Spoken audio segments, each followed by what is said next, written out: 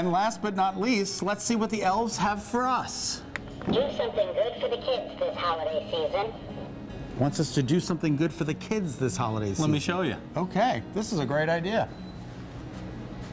Brett, an amazing tree for some amazing kids. This really is, Scott. This is the Adelbrook. It's a nonprofit, and what they focus on is children and young adults with autism and other neurodevelopmental disorders. And what they do is they actually ask the kids what they're looking for the holidays. These are all actually asked directly by the children and young adults.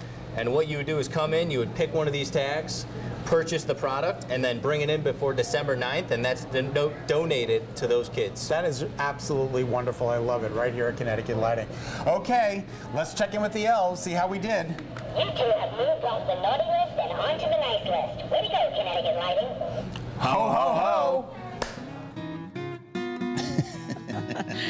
All right, very clever. I love it. Everyone at home just needs to know that that microphone lives on your desk. It certainly does. And if you would like to visit Connecticut Lighting, they have two locations. One is at 312 Murphy Road in Hartford, right off of the Brainerd Road exit. The second is Southington, just off the exit 32. The address there is 50 Graham Place. Have fun and happy holidays. Can you believe it, Karen? Yeah, and you can. That's a great place. We were talking about supporting Small Business Saturday, or even small business, Friday, Saturday. They have everything there. You can get great gifts, and you're supporting local. Absolutely. Yeah.